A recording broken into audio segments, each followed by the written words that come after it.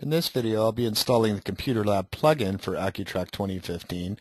The Computer Lab plugin is used to make every computer in a lab its own sign-in station. So what happens, you install the Computer Lab plugin on the various PCs, they're locked, and then the student would sign in with either an ID or ID and password, depending on how you have it configured. That PC unlocks, there's a floating box up in the top corner. While the student's using the PC, the student then signs out of that computer. It goes back to a locked state and waits for the next student to unlock it. Okay, so I've got my installer launcher here, AccuTrack.exe. Now, if you have the Computer Lab plugin, you'll see a folder here for the plugin, and there's an installer for that here. So either way, but I'll go ahead and run the installer launcher. And when I do that, I've got a Computer Lab here, so I click on that. And then again, if I have the Computer Lab installer, I'll see Run Computer Lab Installer here. If I didn't have the Computer Lab, I would see additional information about Computer Lab. But I'll go ahead and click Run Installer, and that will launch the program installer. Okay, I'll click Next, Next again, read and accept the license agreement. And I would recommend the default path, which for 64-bit would be x86, CompLab 15. For 32-bit, you would lose the x86 there. Okay, I'll click Next, let it install.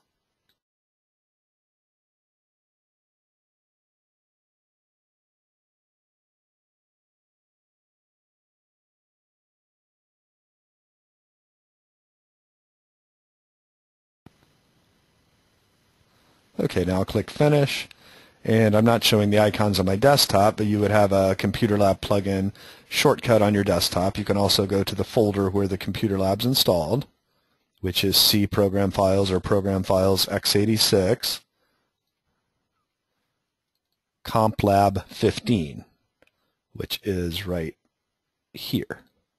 Okay, and there's the Computer Lab plugin program. So when I first launched that program, I want to show you something here. It'll ask for its data path. Okay. Now, if you already have a shared drive out there with your AccuTrack database in it, you can go ahead and pick that from here. If you're using a UNC path, a / server name / folder path, then you would have to set that manually. So that's what I'm using in this case. So I'm going to go ahead and cancel select directory. Okay. Now, when I open the Computer Lab, what it does is creates a folder out on my users public documents AccuTrack path. Okay, these are the two files that store the path to the database. Okay, so when I first open that and cancel it, it writes these two files for me, which I need to set my data path.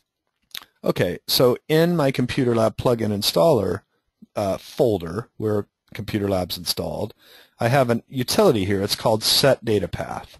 Okay, when I run that, I can set the database location to a UNC path. Now, I'll click Native since it is AccuTrack.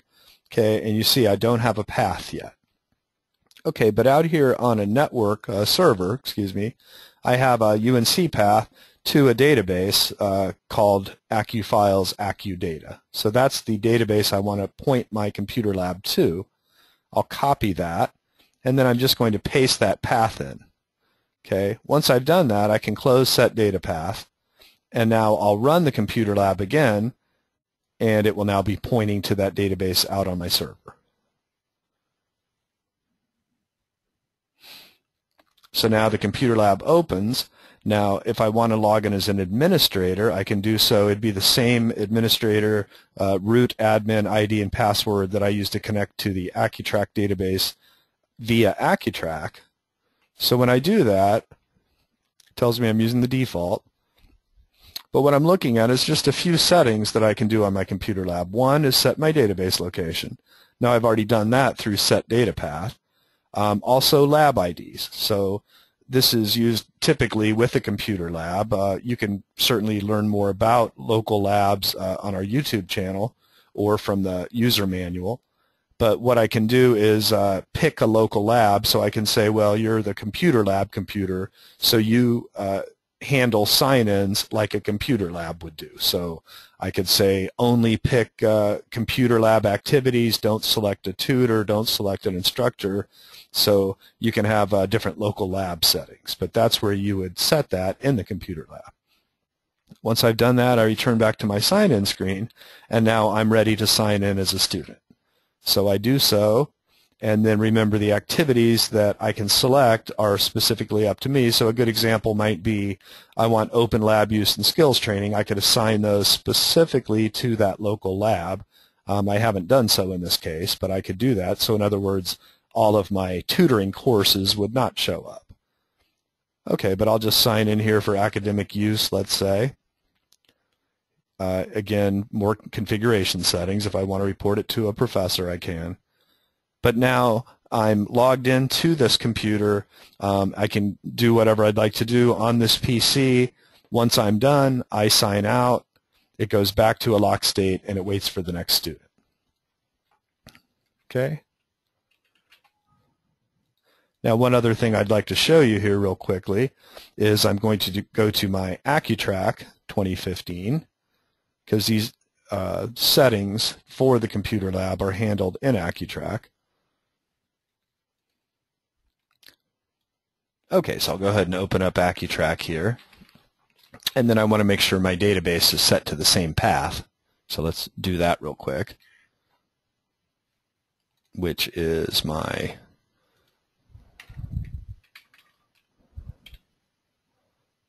IIIPC Accu Files Accu Data folder. So I'll steal that path, log into AccuTrack here, and then go set my database location. Save. Now I do need to exit AccuTrack when I change databases. Excuse me. So now I'll go back and open it again. So now I'm pointing to that same database that I set my computer lab to out on my server.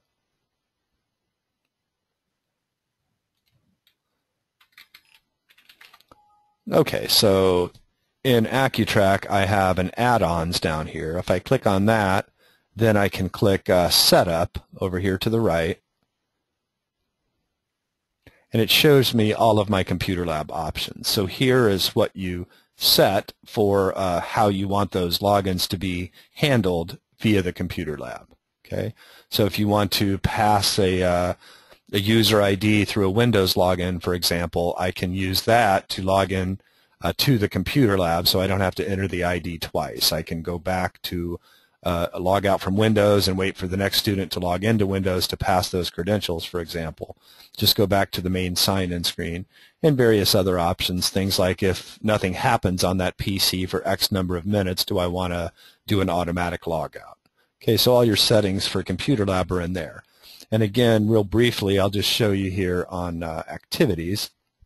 So if I look at academic use, personal use, you can see that I have those two items available in my computer lab.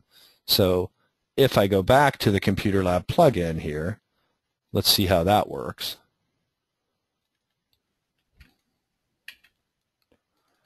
And I'm going to do that by changing my local lab ID to my computer lab. So I'll log in as an administrator, and then I'll go to lab ID, and let's set this to computer lab. Right here, and save. Okay, now return to sign-in screen, and it says Tutoring Center. I could change that, but let's see what we have available for that local lab.